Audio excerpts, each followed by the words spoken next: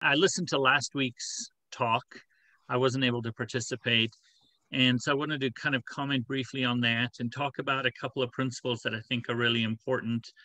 Um, Last week, as I listened to the different folks and as I went back and thought about what Denver had taught, um, the kind of the takeaways for me were: one, process matters.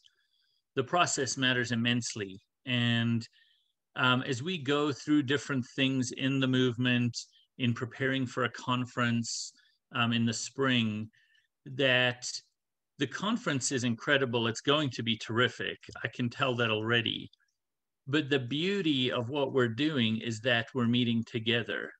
We're discussing together. We're working together. Our hearts are being knit together. And that really is what I believe God is trying to accomplish with us. He's trying to knit our hearts together, because until we're of one heart, we can't really be of one mind. And so I'm excited about that. I was just saying to Daryl and Shawnee right before this started how hopeful I am. I am so filled with hope that we're going to pull this off, that Zion is going to be a reality, that we are going to have a temple.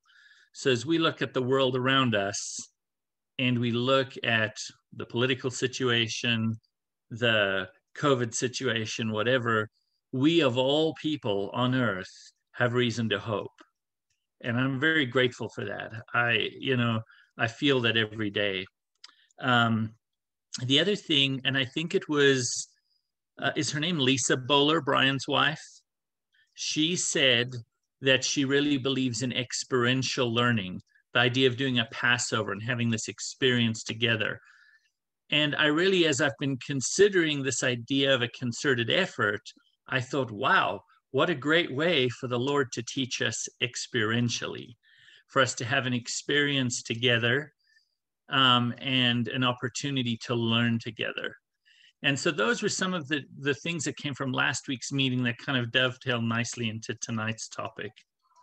And then the only other thing I want to mention before I put the PowerPoint on that Sandra and I put together a little while ago was the idea of prayer. As a fellowship, our little group here in Spanish Fork, we were going through kind of a little course, a curriculum that we'd all agreed on, where we were studying Denver's talks, the 10 talks that he gave, going back to basics and saying, how would we teach this to a newcomer, someone who maybe didn't have their feet in the LDS Mormon tradition? How would we introduce these topics? Maybe my kids who are teenagers didn't listen to any of the talks. I wasn't around when the 10 talks were given. I wasn't even in the movement then. So I went back and listened to them on CDs and then on the podcast and things like that. How would we present? So we've been studying those and exploring faith and repentance.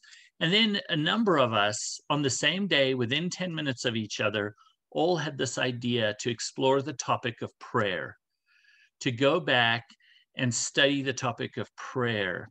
And we've had some really incredible experiences as a small group exploring prayer. We found tons in the scripture on prayer. And prayer is a really efficacious way to knit hearts together. And I just want to read a couple of quotes, if I may. And this comes from a 16th century mystic. You guys may have heard about her, but she wrote a little book called, what did she call it? A Short Method of Prayer. And essentially, this is a woman in the 1700s who's talking about receiving the second comforter, having an experience with Christ. She wasn't a nun. She was considered a heretic, thrown in jail for 7 years because of what she taught. And some of the things that she teaches are just incredible about the prayer of the heart. But let me read this quote to you, just 1 second.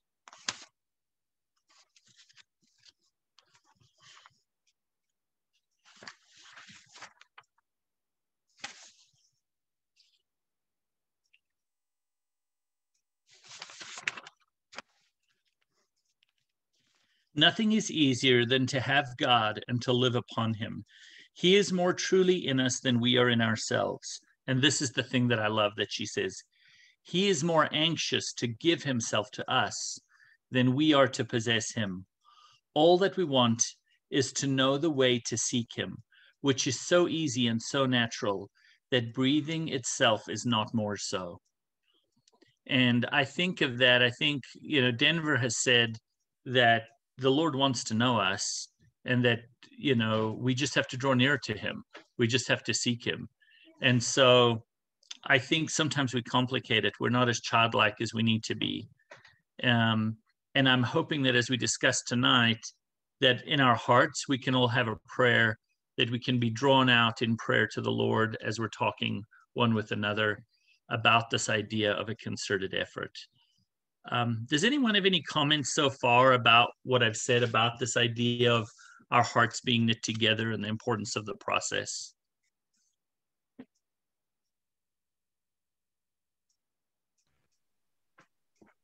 Just real quick, Peter, someone did ask, who was the author of that, or who are you talking about? Her name was Jean Guyon, and the book is called A Short Method of Prayer. It's available on Amazon for like $6. And she just talks about kind of different ways to pray. Her primary way that she discusses is this idea of using the scriptures. She doesn't use this term, as a Urim and Thummim, where you take a section of scripture and just ponder it so that you get the essence of the Lord's character imbued in you as you're reading the scripture. So you're not reading for information or theology or rhetoric. You're reading to commune with God. And that's really her method. But it's, there's more to it than that. But yeah, it's a great, great book if any of you are interested. I can send you a free PDF. So I'm going to share my screen with you now with a little PowerPoint, if that's okay. If I can figure out how to do that.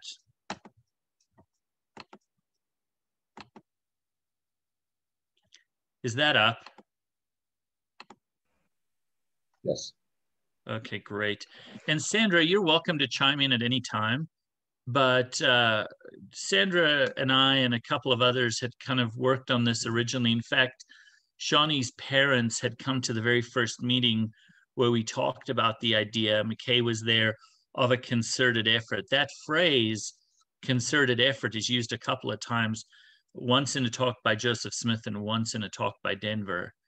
And so I'm just going to go through these slides, and I'll read them, and maybe Sandra could read one or two of them. But we'll kind of explain what our effort is and kind of what we're gunning for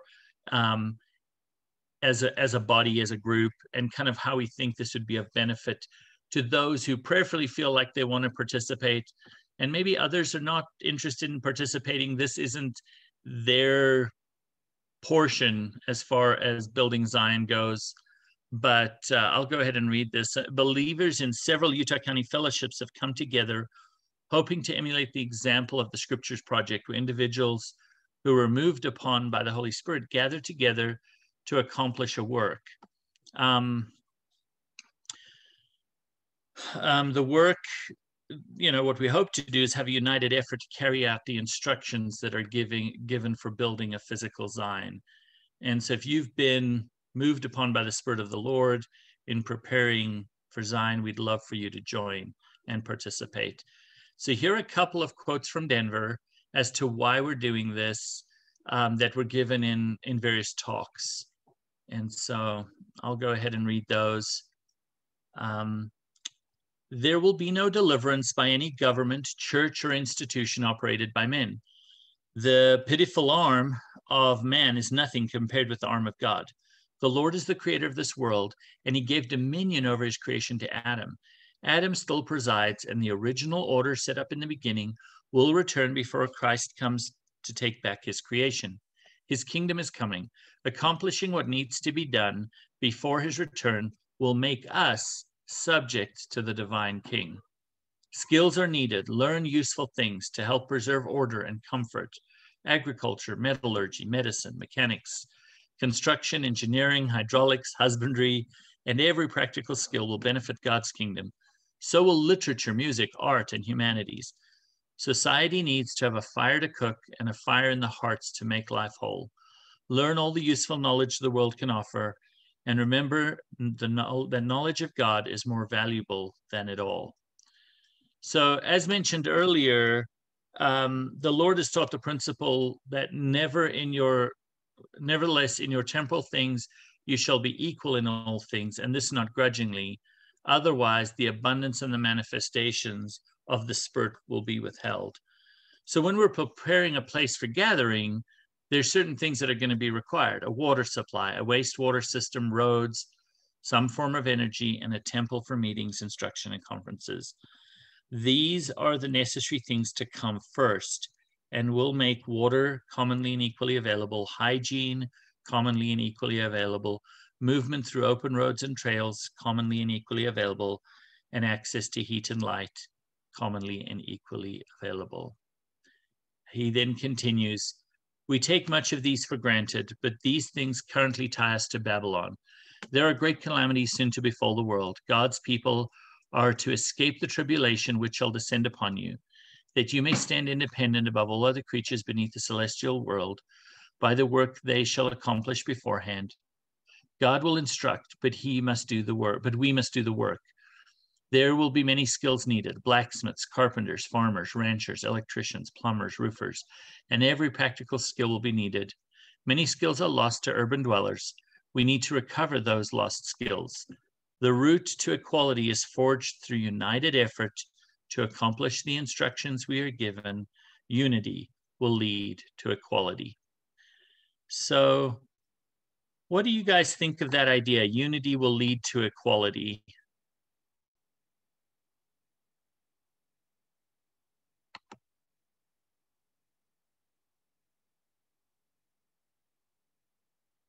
Does anyone want to share their thoughts?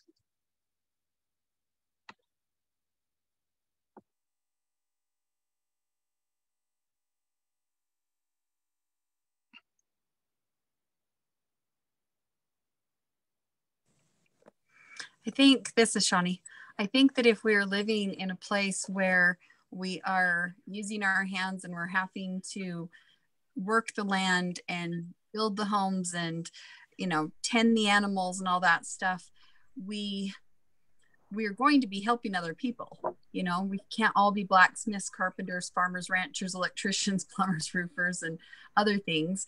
And so it's going to, I think, it makes us in a sense equal, because it doesn't matter if I'm tending the animals or somebody else is. They all need to be tended and fed and taken care of. And so we all need to be willing and hopefully able to step up and be able to help others and have some of these skills that we can share. And so even though I wouldn't necessarily put those two as like together like that, but it does make sense in this kind of a scenario. Yeah, absolutely. Well, and I also have think one thought, Peter. Go ahead, McKay.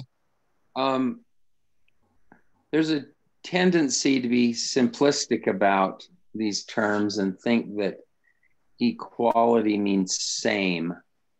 We will never be the same. There never has been a group of people that are same. Snowflakes aren't the same. Flowers aren't the same. Clovers aren't the same. Nothing's identical. Zion is not going to be a place of people who are the same.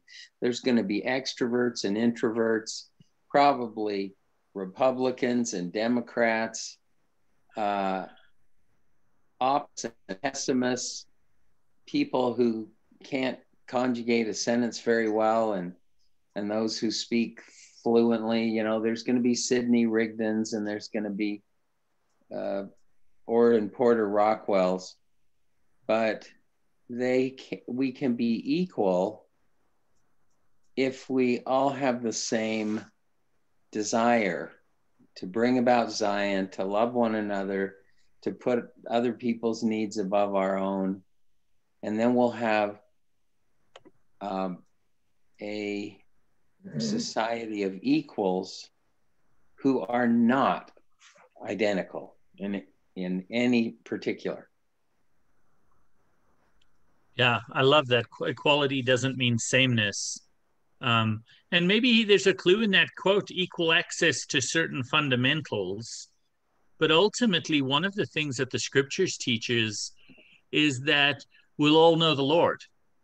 No one will need to say, know ye the Lord, because we'll all know the Lord. And I think that's the ultimate equality, right? We all have equal access to our Savior. We all have equal access to heavenly downloads, to the powers of heaven. And so I think that's really the beauty of Zion, and really what we're gunning for here is that type of equality, where whether you're a, an orator or a blacksmith or, wherever you fit along the skills continuum is not, I mean, no one wants me building anything in Zion. They really just don't, because like, this is not my natural skill set. I can grow a great tomato and I can grow zucchini, and that's about it. So we'll know what we're eating in my house, but no one wants me building anything. It's just not where I'm gifted. But I think that the equality will come because as everyone does their part, there will be kind of a beauty that arises out of that. So, Peter? Yeah. It's interesting. I didn't even know this meeting was going to happen tonight. And I've been listening to the Zion podcast and the Whipsawed podcast. And just like the last couple of days, it's interesting what McKay says. I mean, we don't ever even have to be equal. I'm a physician too. I appreciate how the different parts of our body work together and orchestrate things together. This is part of the economy of God and within our own bodies. In this body of believers that we have, I'm like what he says. I'm nobody special. I'm certainly not eloquent with words. I do know how to wield a hammer, and I do know how to give an injection.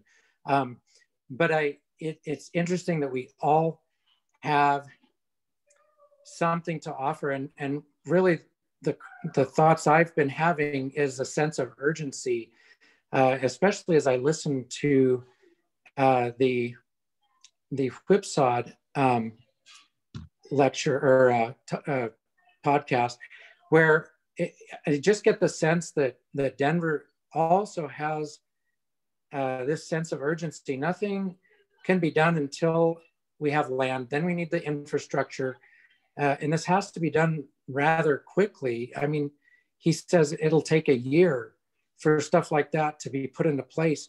I'm sitting here wondering, well, where the heck am I going to fit into that? What do I have to offer other than maybe to be, put my head in the ring, offer whatever I can in terms of perspective and just different thoughts about different things that I've been thinking about, and how we can come together and use use our talents, our individual gifts and talents and abilities that we have. I think it boils down to that, organizing that in the process.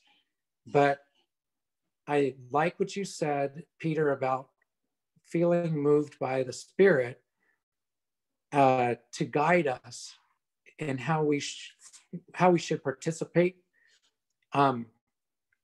So I feel like that's something that each of us must do, not just in our own lives, what we should do to share the gospel, but also to know what we should do to participate, to be a worker in Zion, if we're all willing to at least do that, then that is what's, I think, at the basic level, what's required of us. So anyway, those are my thoughts. Peter. Thanks for sharing. Yeah, go ahead. Steve Graham. My wife, Virginia, and I are listening. One thing that I kept thinking in my head was I remember a story of the early saints when they were gathering, and there is a physician who was relatively well-to-do, and there's a bunch of other people who had next to nothing. And he gave everything he had to help all those other brothers and sisters emigrate, I guess, to the United States and to be with the saints that were gathered there. And that was the sense I got. As McKay said, we're not equal, we're not the same, but there are ways we can be equal. And one was he was willing to sacrifice what he had in order to help others gain the same blessings he wanted to have. And I don't know exactly. I think that same sentiment will hopefully guide us too as we reach out and help others and fill their needs and fill their gaps with what we can do for them. Absolutely. I think one of the greatest ways we can repent from Denver's repentance talk is to relieve suffering. And a great place to start is amongst ourselves. You know, it really, both the person who's in need and the person rendering the aid are edified by that. It's not done through an organization where you don't know who got the help. It's done on an individual or a fellowship level. And it's beautiful. It really is. And yeah, there'll be sacrifices required, but I'm excited to make those sacrifices. Whatever God requires, it's going to be tailored for my good and our good and his glory. And that's beautiful. It really is. I'm going to read these last two quotes here that deal specifically with that expression, concerted effort. It says, Peter. Go ahead. Sorry, Karen had a comment or a question. I was about to say that. I'm here. I can lower my hand.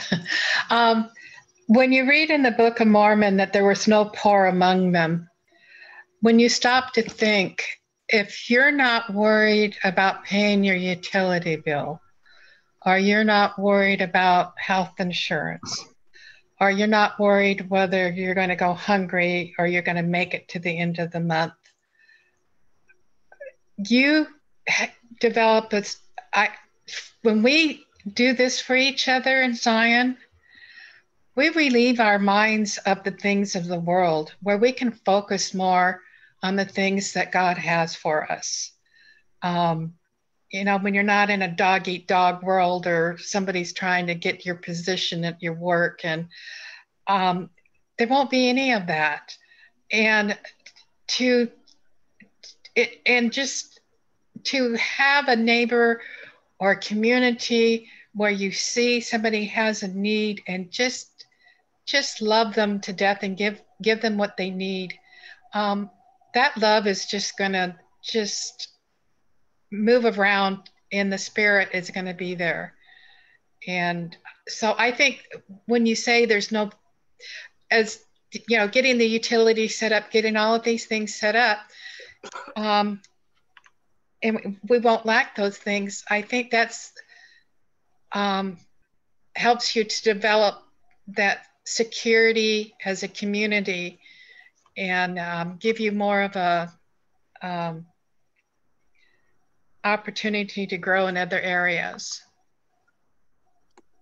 Yeah, can I get an amen from anyone? I love that, Karen. Thank you. Yeah, I agree with you wholeheartedly. I mean, not to be worldly about it, but it's kind of Maslow's hierarchy of needs. When you're fighting to put bread on the table and, like you said, keep your job, it's hard to focus on eternal things.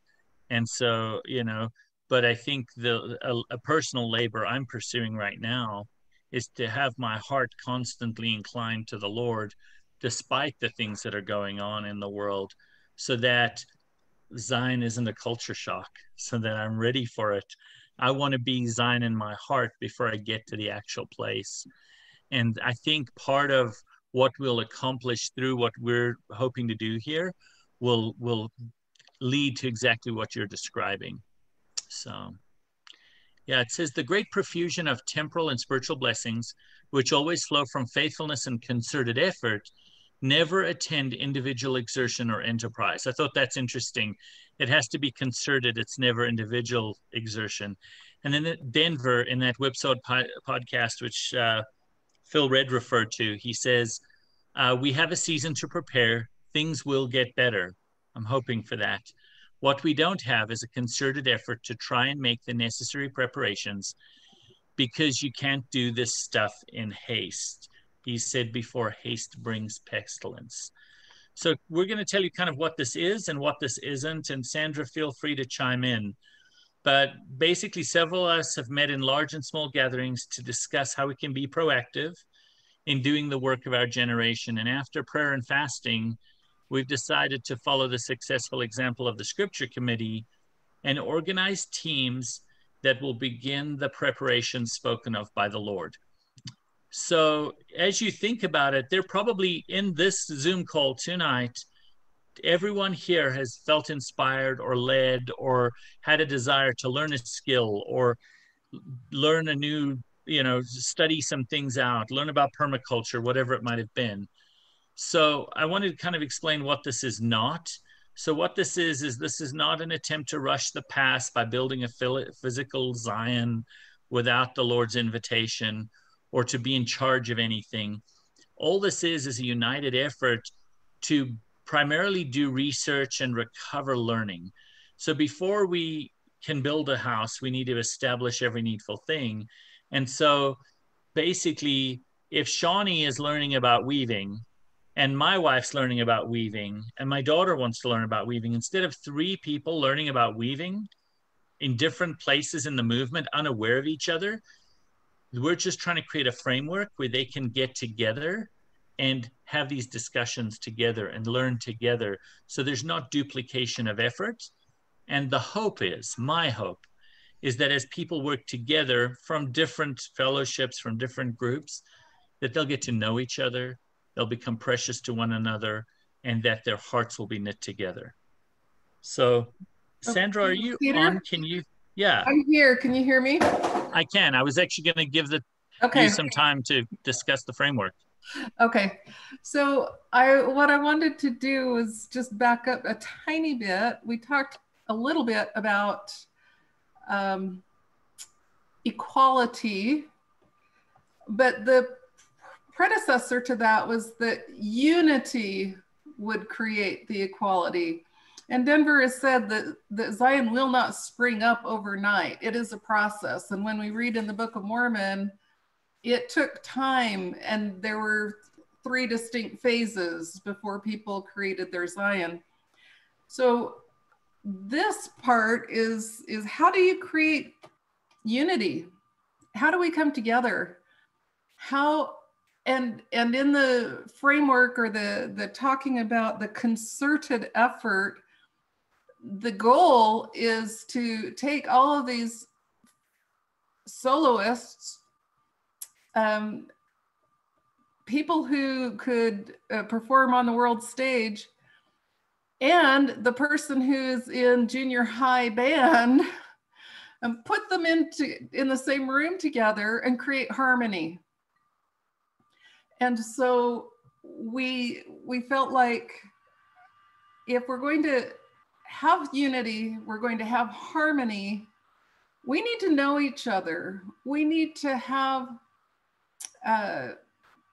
kind of a framework to hang our shared experiences on, and then also bringing in that next part about you can't do this stuff in haste, and it will take effort.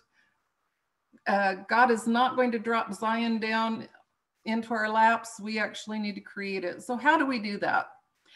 So you can hit the next slide, Peter. Hey, Sandra. Yeah. Hey, this is Marv Bateman. How you doing? Great. How are you? I'm getting older every day. That's awesome. Hey, I also want to go back a little bit. Okay.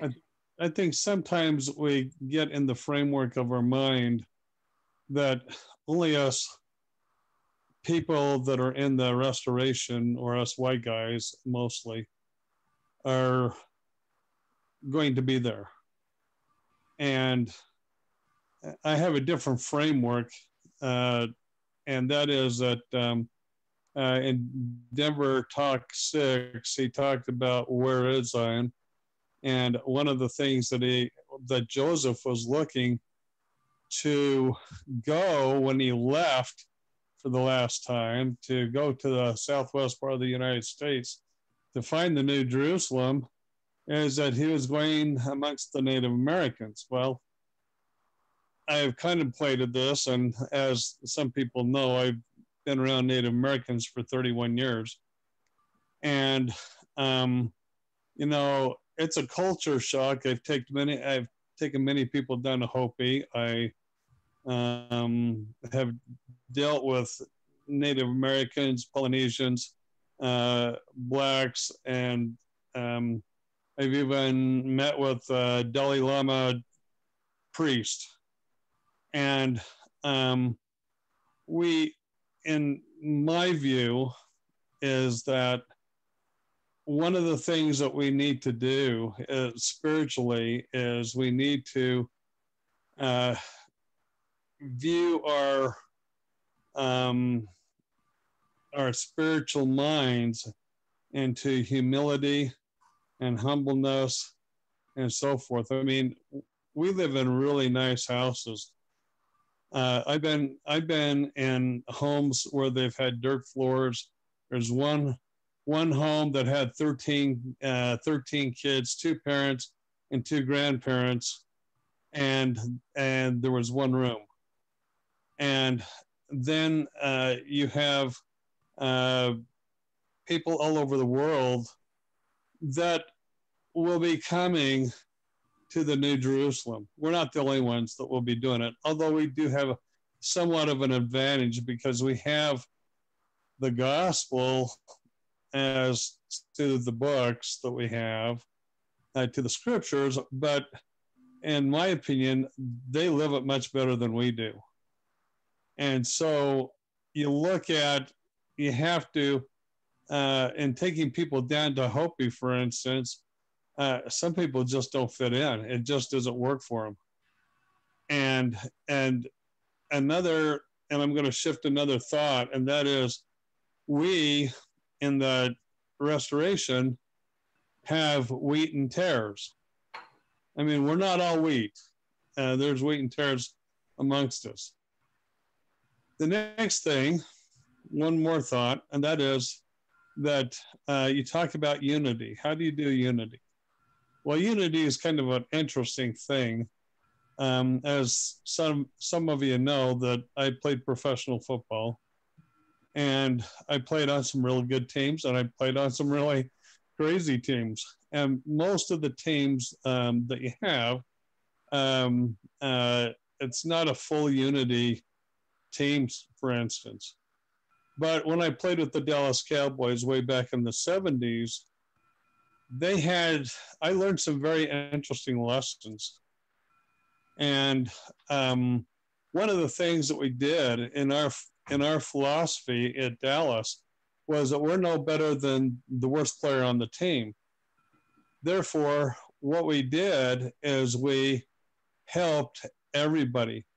Before practice would start, let's say, at 10 o'clock in the morning. There would be people voluntarily going out on the field at 9:30, trying to help their teammate become better. And we did this voluntarily. We didn't do this mandatorily. We did this on a voluntary basis. I've been going down to Hopi for 27 years. And I'm, I have a Hopi name. I've been to their ceremonies. They've given, I've seen things that no white man has ever seen. And they trust me. But whenever I have a very good relationship with them, and when a Hopi calls me up and says, look, I need some help, one of them needed a generator. Well, by that weekend, there was a generator at their house. Another one needed $300. I PayPal'd them. They're my brothers. They're my sisters. And I can tell you spiritually, we may have some knowledge that they don't have, but they have some spiritual things that we don't have either. And they live in very, very, some of them live in very humble circumstances. Some of them are still living in homes that are built by rocks with cement between them that are over 1,000 years old. And so I think we need to adjust our minds that we're not the only guys on the block that are going to be there. And I may not even be there myself. And to me, that's arrogant, because the Lord picks that. I don't pick that. And so the only thing I have is to understand the gospel and apply the things that are given in Bountiful in the scriptures, the Sermon on the Mount, and practice those things with our fellowship people, with anybody. It doesn't matter who they are, but you practice those kind of things and take the person that's the lowliness and make them better on a voluntary basis. I talked to Denver one time and I asked him, I says, what would be the hardest thing for the restoration people to get to Zion? And he didn't even bat an eye or skip a beat. He says, to adjust their minds and their hearts. And because we kind of live in a fictitious world, and it's a very, in comparison to Africa or some Native American villages and some places in the world, South America and so forth, we actually live in a very, very comfortable world. And to me, to ground myself into reality is to go back to Hopi and spend a few days, because it's a whole different world. And I think we need to adjust that and to include that into our minds, because after all, Joseph, he was going out amongst the remnant Native Americans to find the New Jerusalem. And if that's where it is, wherever that is, it ain't going to be amongst us, and it ain't going to be in our homes. It may be amongst their homes, and they don't have, everything what we got. That's for sure. So I think a lot of this is really going back to the Bountiful speech, and really humbling ourselves. And the skills, I think it's great to have skills and to practice skills. I can't grow a damn thing. I kill things. And I don't have that skill. My mother, she was a green thumb, and my brother's a green thumb. But anyway, everybody has their skills.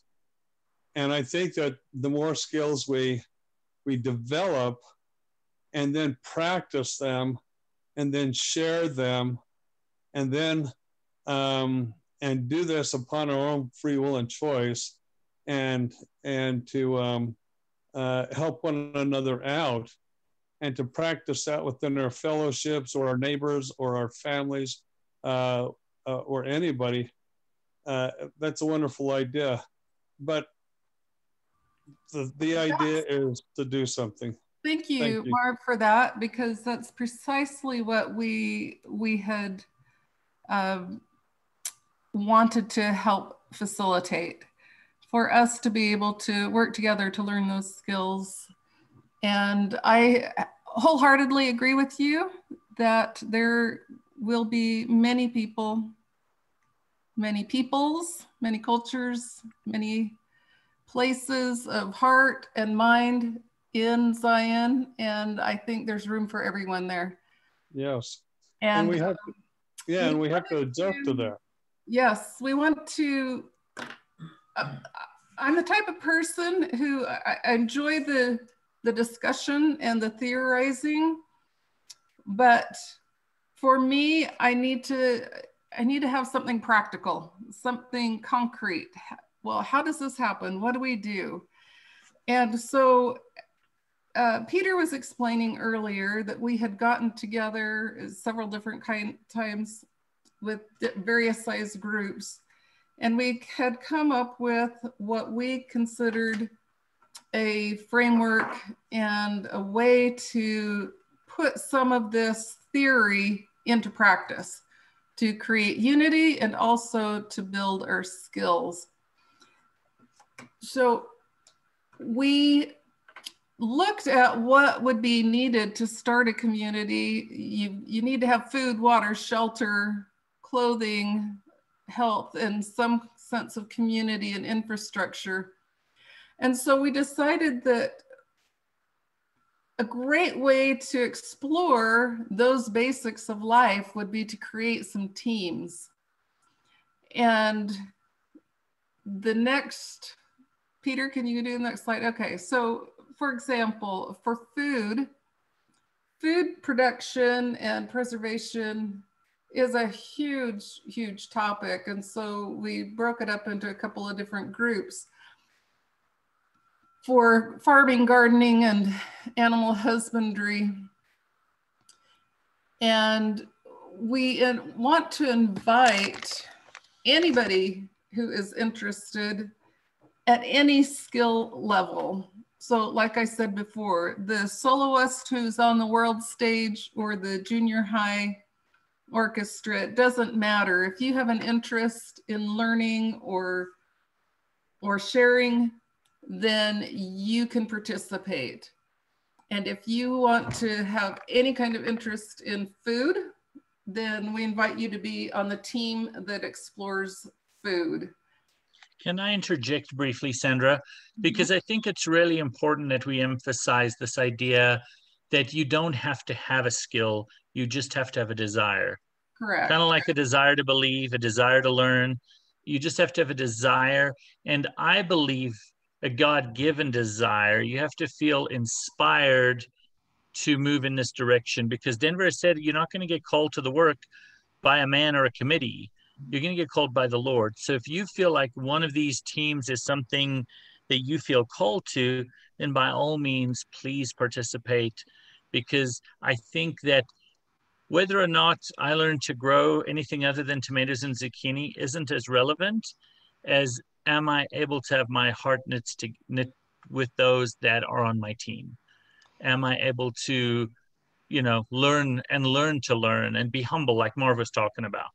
Sorry, Sandra, didn't mean to interrupt. Oh, that's fine. And if you are an expert tomato grower, Peter, and I can't grow a tomato, but I've met you on this team and we've talked together, and when I'm trying to grow my tomato, I can call you up or I can visit you at your house or whatever it is. We've gotten that sense of unity, and we've gotten a place that we can go to share information and to be edified by sharing and by learning together. So if you, one of the teams is a farming team, because there are certain kinds of, when you have a community, there are certain kinds of crops that have an economy of scale. You can't, an individual person on their own home garden plot can't grow the wheat and the sugarcane beets or the sunflower seeds for their oil or whatever it is in a large enough scale to do that individually. That's why there are commodity crops. So anybody interested in a farming type thing where the infrastructure would be for fields and the basic staples for both people and animal, then you'd be invited to participate in the farming team. So the next team would be gardening and special projects. So the home garden, the orchards and the fruit trees, the nut trees, maple trees, beekeeping, growing gardens in high altitude, learning how to cook in a high altitude. This would be the expanded food resources, so that you have your fruits and your vegetables and your other things that are fun to eat. And included in that, if you're interested in a bakery or the greenhouse or beehives or an oil press or the wine press, or you know how to do root cellars or want to learn how to do a root cellar, you would be invited to participate in the gardening and the special projects team. Hey, Sandra. Yes. I'm sorry, 2 seconds. Yeah. Maybe I missed it. Is there like a team sign up? Is there a place where people can we do haven't that? We haven't covered that yet. Okay. Explaining the teams. That's fine. Okay. Back to the background I go. Thank you.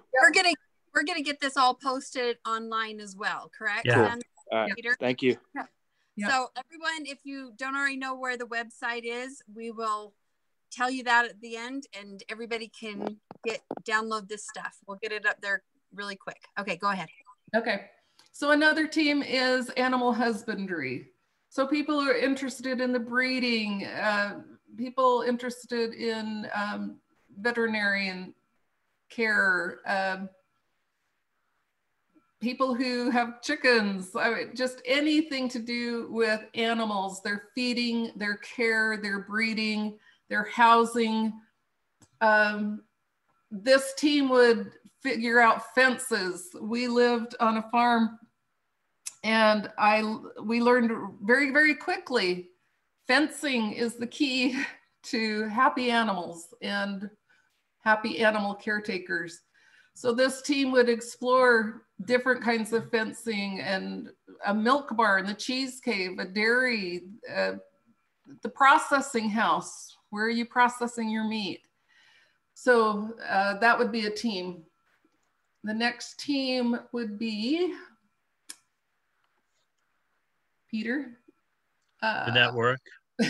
I don't know if we skipped one or not. Shelter. Water. Water's next. Okay. So water, people are interested in all things water, aquaculture, hydroponics, aquaponics, the hatchery, a fishery, the grain mill, the sawmill, anything about wells, managing a lake or river, water tanks, whatever it is, anything to do with water, invited to participate on the water team. Shelter and alternative energy. So house construction, yeah, if we're in the tops of the mountains, what kind of housing are we going to be talking about? Are we talking about, well, we could get 100 people in the room and 100 people would have different ideas about an ideal housing. But this team would get together and discuss some of those and talk about, well, how primitive do we need to plan for? Do we need to have an ice box or a cellar? Will we have refrigeration? What do you do with your solid waste? How do you stay warm and safe and dry in creating this Zion-like community? The next team would be clothing and textiles, all kinds of spinning, dyeing, weaving, sewing, everything to do with clothing, diapers, feminine supplies, beds and beddings, people who work with any kind of textile, any kind of fiber. That would be another team. The next team is health and wellness. So we would have anyone interested at all in allopathic medicine or traditional, complementary, and alternative medicine. People who are learning about herbs, homeopathics, hygiene. We need sanitation and disinfectants, cleaning methods. So this team would explore things like a clinic, a cemetery, and a distillery. So anyone who's interested in health and health maintenance would be invited to participate in that team. The next one would be skilled crafts, woodworking, glassblowing, pottery, tool making, knife making, blacksmithing, paper making. Anybody who is interested in learning and sharing skills. Can I interrupt again, Sandra, just very briefly? Friends, if you have a desire in any of these areas, like we will post, we'll kind of explain how to become involved, that kind of thing. The idea is not that Sandra and I or anyone that kind of originally came up with this lead the show. It's kind of self-directed. We're just trying to provide a framework for discussion. And what'll amaze you is as you're prayerful about what you feel like the Lord wants you to do, you'll be led to resources to learn skills and those kinds of things. Literally just this week, one of my kids sent me a TikTok video, which that's a whole different conversation, about how to have a sawmill in your own backyard. And I was like, holy cow, where'd that come from? But they sent it to me and I was like, this is perfect. And you know, that's not my skill set. But when I watched how the guy built this sawmill in his backyard, I was like, that's incredible. You could use this in Zion.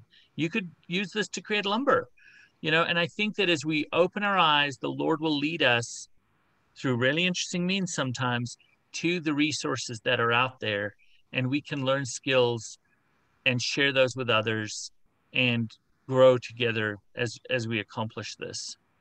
So sorry. Absolutely. And the reason that we're even talking about teams rather than just individuals, it goes back to that quote at the very, very beginning, that it needs to be a concerted effort, that an individual is not going to be able to do this on their own. At the very, very beginning, when we were first, the groups, the Southern Utah County Fellowships that were getting together and talking about this concerted effort, I shared this with them. When we lived on our farm, we had lived there for a couple of years and had been kind of established with our garden and our animals and different things. And I decided that I was ready to try a day of living off our land. And I got up in the morning, early in the morning, literally spent 12, 14, maybe 16 hours of the day. And the goal was to use the milk from the you know, I milked the cow, I gathered the eggs, I baked the bread, I fixed dinner from the garden. And it was beautiful. We had a lovely meal. Everything was delicious, but I cried at the end of the day, not just because I was exhausted, but I realized I had spent literally every moment of the entire day just trying to feed my family dinner. And I had not grown the wheat. I had not grown the alfalfa that fed the hay to my cows. I had not mined the salt that was in my food. I hadn't made my plates and my dishes. The things that I had not done far, far, far outshadowed all of the things that I had done. And it was very humbling and a serious eye-opener to me that we need community of different skills, people who love to do different things, and we have to work together. Living alone on the land may sound romantic, but it's not. You'd be very hungry if that's all you had to do. So the last team that we were talking about was community culture and education.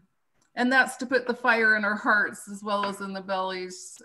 Literature, music, art, humanities, creating a library, musical performance and instruction, dances, musicals, sports, having parks and recreation, all those different kinds of things.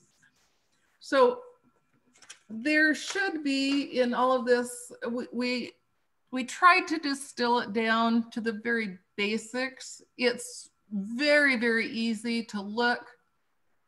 As Marv was saying earlier, we live kind of in a fictitious world. We have every option available to us at our fingertips every day. But we need to distill that down to the basics. We need to come to an agreement. Where do we start? And rather than expand out to all the possibilities, come together and find maybe some solutions in simplicity. Excuse me. Yes.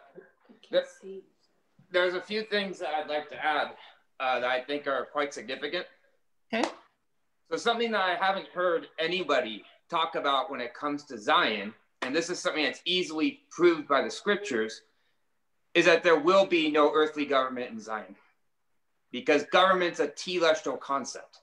It involves one institution using force and unrighteous dominion to make everyone else follow its commands.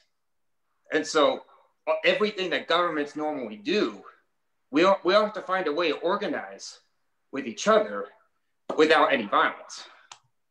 And part of that is going to mean we're going to have our own currency, because it will not work out well for us if we're using, the currency of the Gentiles when we're trying to form our own society, because then we're susceptible to all the manipulations and distortions of that very currency.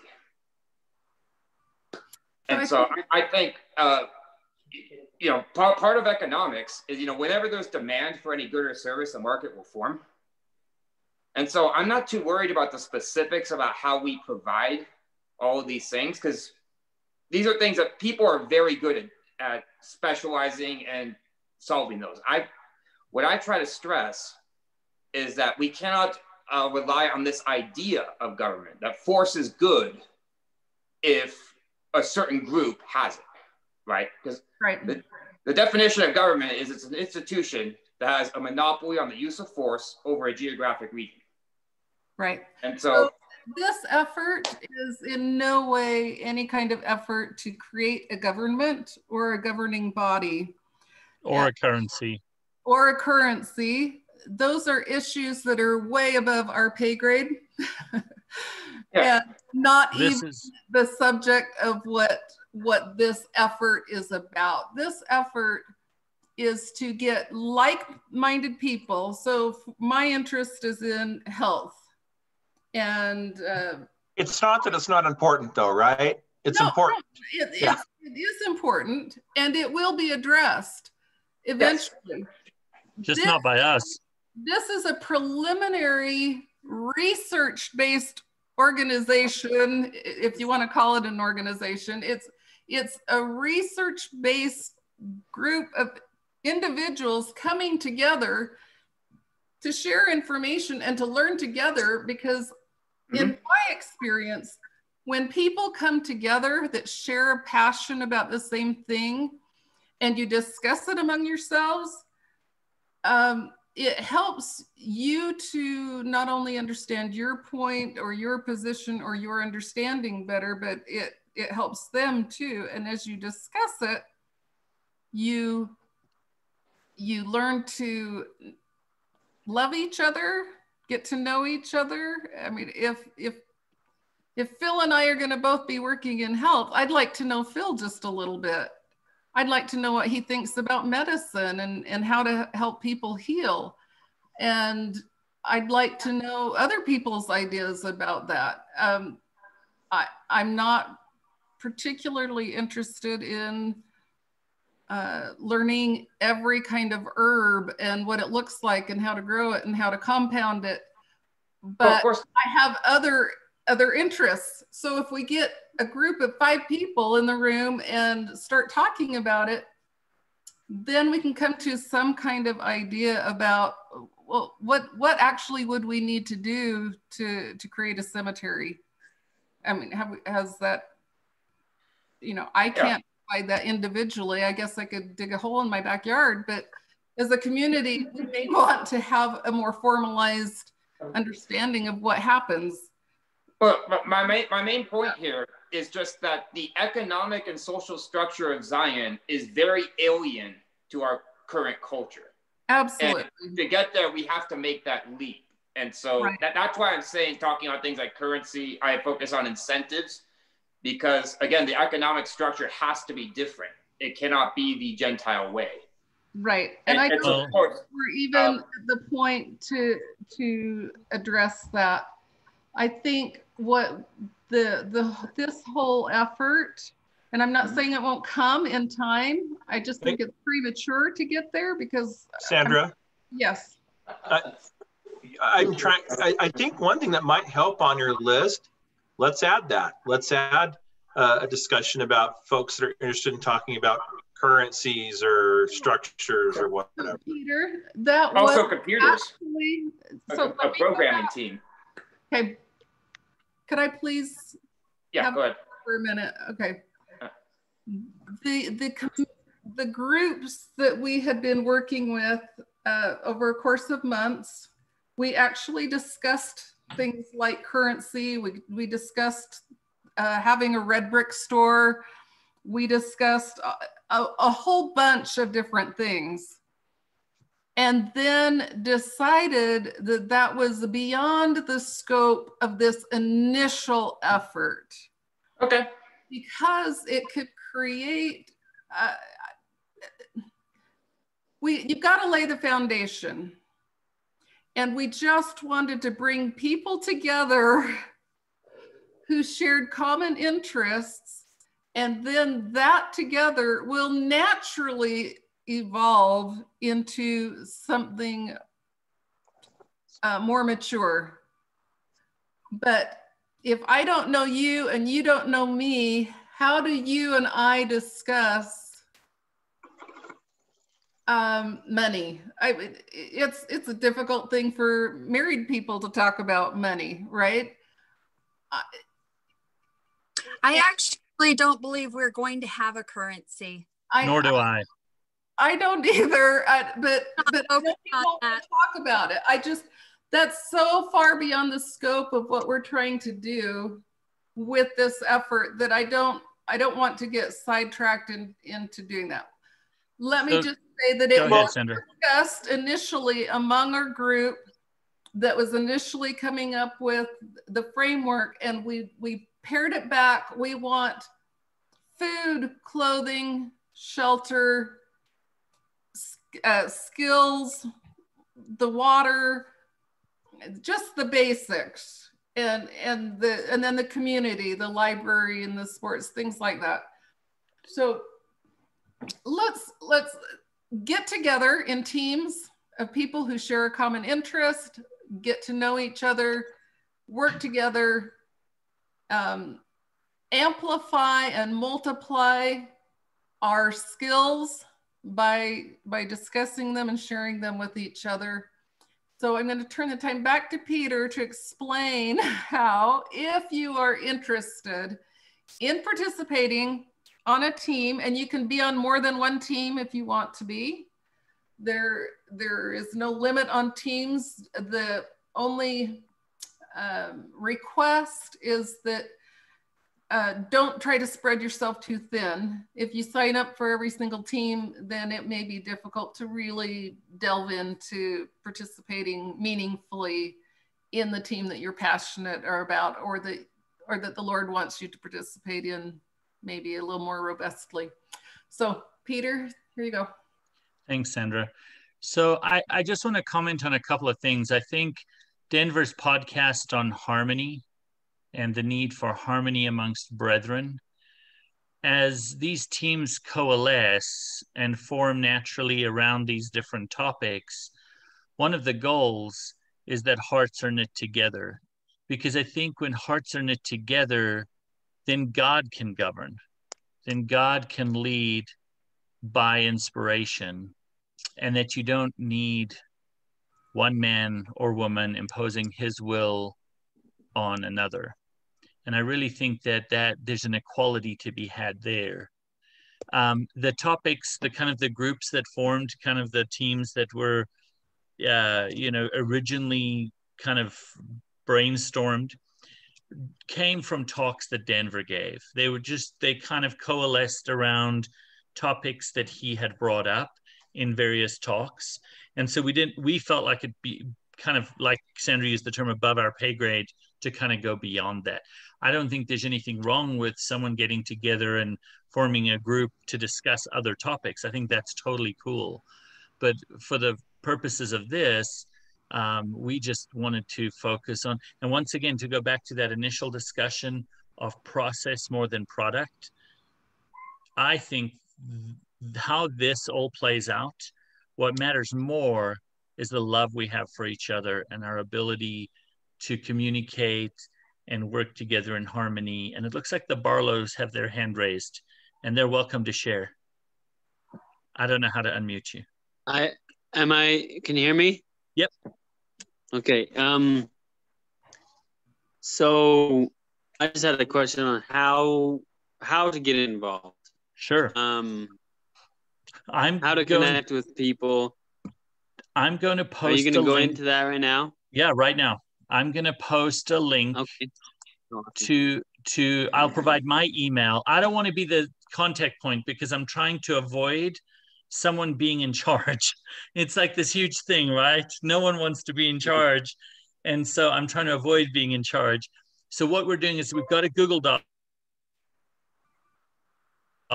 with the teams on, and there's a contact person for each team. That contact person is not a leader. They're just a contact person. Someone who said, sure, I'll be the contact person. So I'm the contact person for communication. Basically, my job is just to make sure that everyone gets the information on the teams. That's the only reason I'm even on this thing tonight, is because I got volunteered by other people to be the communications guy. And so I created a spreadsheet. It's super simple. It's a Google spreadsheet. I'll share it with all of you in the chat feature. If you want to share your email address, or I shared an email, you can email that email, and we'll share the Google Doc, and you can put your name and your phone number and your email and what you're interested in, and we'll add you to that spreadsheet, and you'll see whoever else is in your team.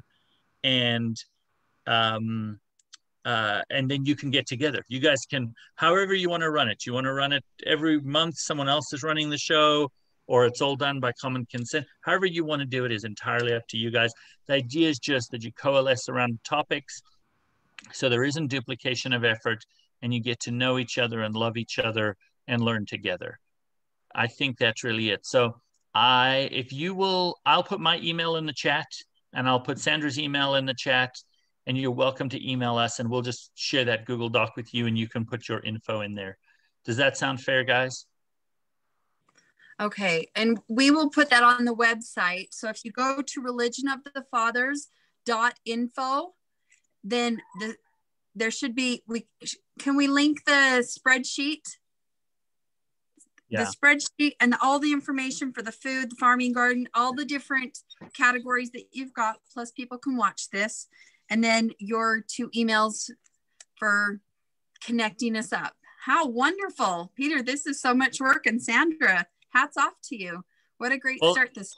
It was a group effort. I don't think any one of us can take credit for it. And really, once again, to go back to the comment I made at the very beginning, all the great things in the restoration have come from prayer. They've come from a boy going into a grove, from someone earnestly seeking to understand something they encountered in Scripture. And I think it all is behooved upon us to go to the Lord in prayer and say, what portion of this belongs to me? What do I need to do, Lord? Because I think we all have our own tendencies and our own desires. But I think one of the mistakes I've made historically is to speak too much and not listen enough, and to maybe obviously not yield my will to his. And so I think yielding to the enticings of the Holy Spirit, yielding to the will of the Father, and seeking the mind of the Father and the Son in this endeavor, that is what will lead to concerted effort. Because no one amongst us is the conductor of this orchestra. Jesus Christ is the conductor. And if we submit to him, that's when we'll see miracles. That's when we'll see Zion. So that's all I have to say. Thank you so much, everyone. Yeah, I just wanted to make a comment related to sort of timelines on this. And I know this is kind of new, but anybody who was here on the presentation last week, we were talking about one of the things that we could do in relation to the camp experience for the last week in March was doing some sort of a Zion's Fair. And that seemed to be something that people were excited about.